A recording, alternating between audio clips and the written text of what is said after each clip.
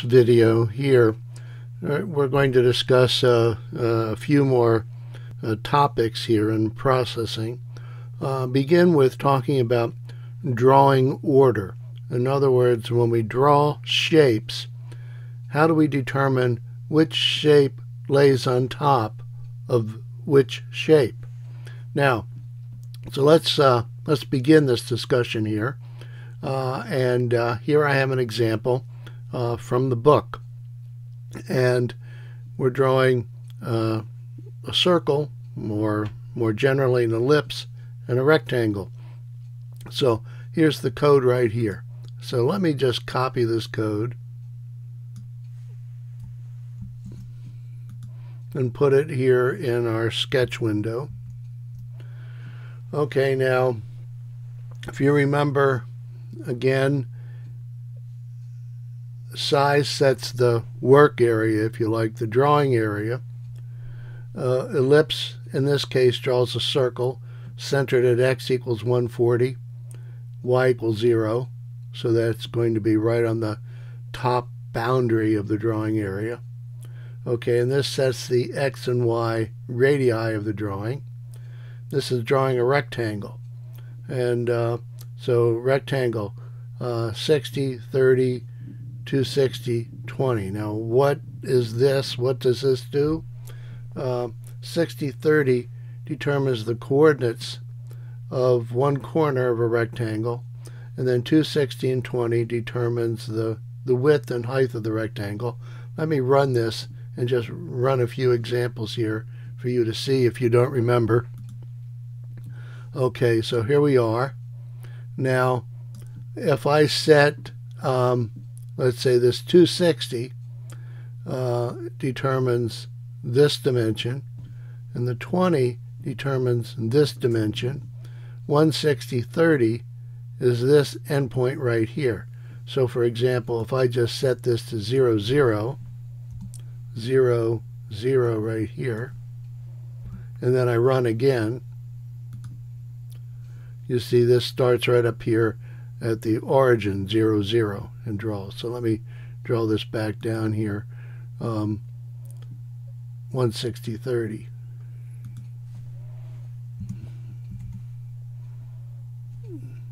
(160, 30). Okay, now, so first we draw the ellipse, then we draw the rectangle. And so the rectangle, being second, overlays on top of the ellipse. Now we could switch these. We could make it so the ellipse overlays on top of the rectangle. And the simplest way of doing that is, let me just copy this right here, delete it, copy, and then let me put it in here first. So now the ellipse here is coming in first, and then the rectangle should go on top of it. So here's our previous drawing. Let's draw this now and see what happens. So indeed, you see the ellipse is over top the rectangle in its original position right there. So that's how we determine drawing order. It's not a complicated concept. Okay, now, shape properties. Some of these could be a bit confusing, a bit weird. So, but let's start off simple set stroke weight. And maybe you've seen this before in drawing programs such as Photoshop, or more likely Illustrator, Adobe Illustrator, where you're doing drawings. And the stroke weight is basically the width of the line that you're drawing. So let's look at some of those right here.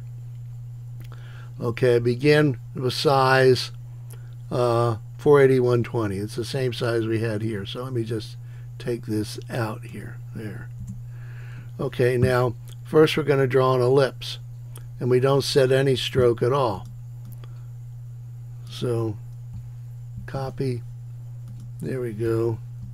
Now let me just run this, and you see here we have our circle. Okay, the radii and the x direction is 90, the y direction is 90. The center of the circle is 75, 60. Okay, now I'm going to set a stroke weight. So let me do this here, stroke weight. And the stroke weight is 8.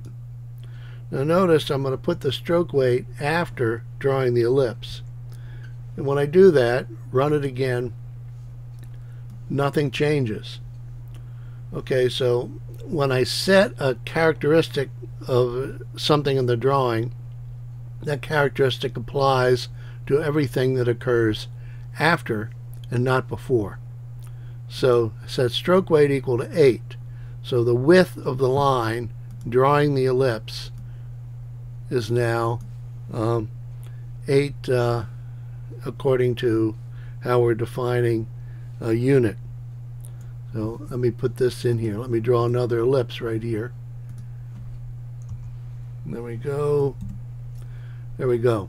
So here's an ellipse centered at 175.60. So it's on the same y coordinate as this ellipse, same radii, but now the stroke weight is 8.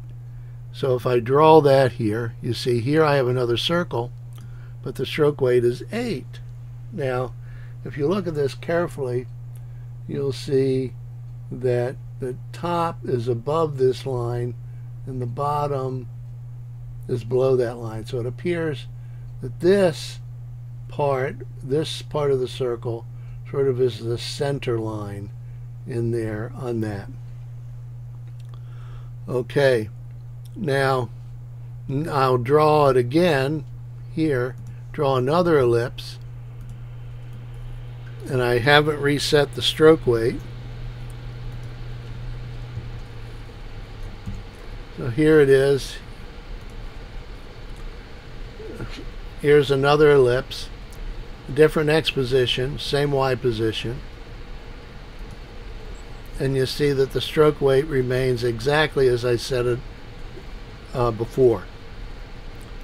Now let me set a new stroke weight, this one to be 20, and then draw another ellipse. So I'll copy both of these here. No. There we go, copy, paste. So I set the stroke weight to 20, draw another ellipse, and you see that right in here. Okay, and of course the line in the drawing is much larger. Again, very simple. Okay, now the next item that I want to talk is stroke caps. This potentially is a little bit more confusing, so let me try to explain it. Okay, so let me just get rid of this here. Now this shows three lines, and so we set our size 480, stroke weight 24, and then we draw a line. So let me just copy these 3 lines of code right here and put them in here.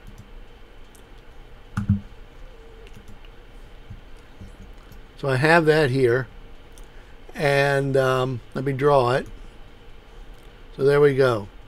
And notice this is the normal default procedure. When we draw a line, the ends of the line have curved line caps, as they're called, rounded ends. Okay, now I can make the ends square. In other words, I can chop off the line here and here, right in there, right like that. And I do that by keeping the stroke weight 24, and I set stroke cap to square. So let me copy this here and show you what's happening there.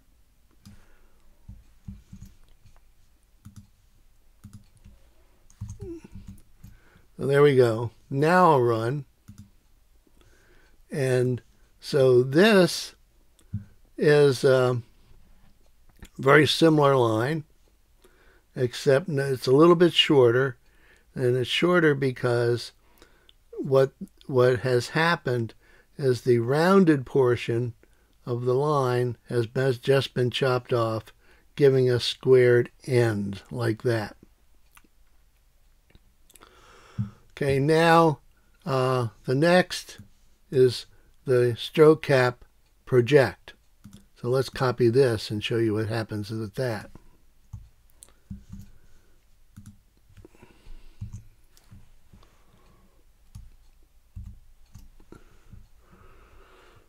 Okay.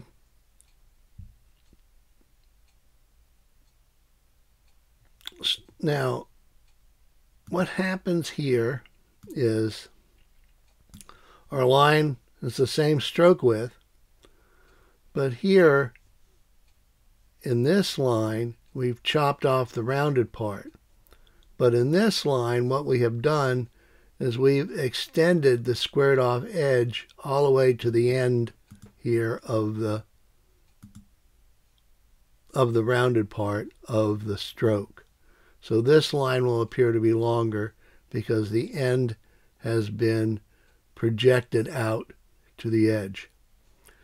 And then there's one more, stroke cap round, which is the default. But you could put in stroke cap round if you wanted to set it back to default, which is what I'm going to do right here. Now I'll run the code, and you see we're back to what the original line looked like. So remember, this just chops off the rounded part. This extends the square edge to the tip of the two rounded parts. And this brings us back to the default rounding line right there. Okay, so that's stroke caps.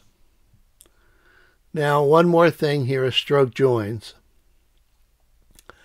And so let me talk about this. And I'll leave it at size as 480, 120. There we go. Okay, stroke joins. And that is, if we have lines joining, how do they join?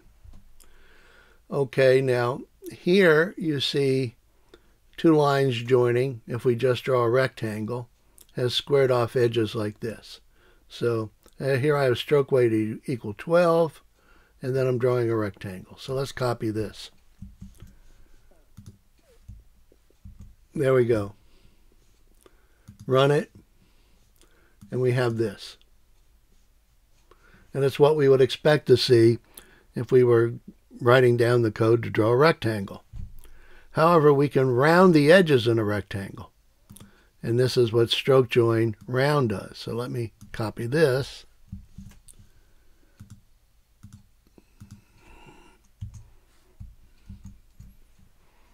Run the code. And you see the edges are rounded off. The corners are rounded here, like that. Now, there's bevel, stroke join bevel. Let me copy this.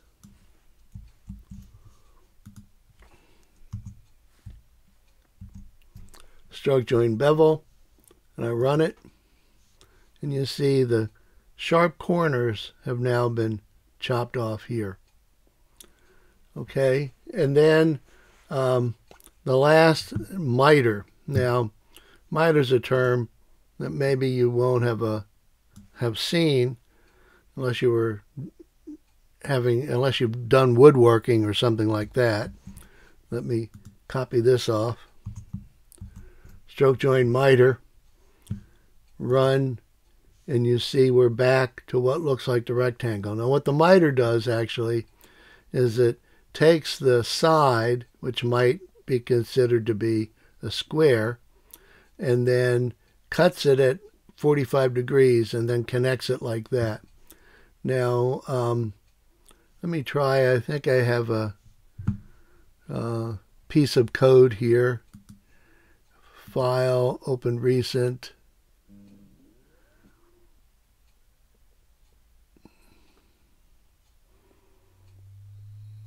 I'm trying to find this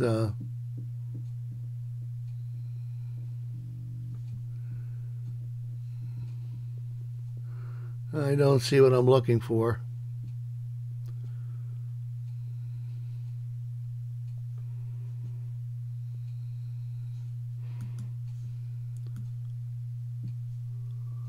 Okay, here, let's try this. No, that's more stroke caps. Oh, no, I guess, let me just try here. Sketchbook. Arrow up, arrow down.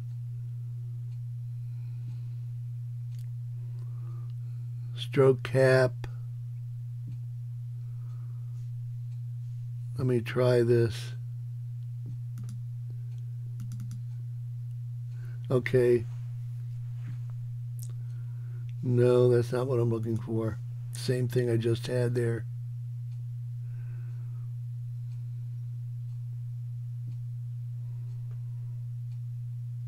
Okay, I'm sorry, I just can't find what I was looking for. I thought I had it right here, but I guess I don't.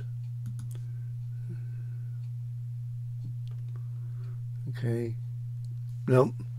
Okay. So here, let me just try one more thing. Let me pull this up.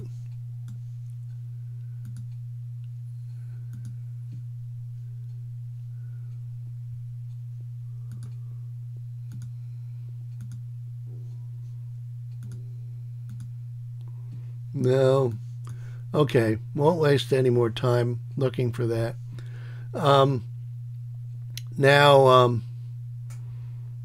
So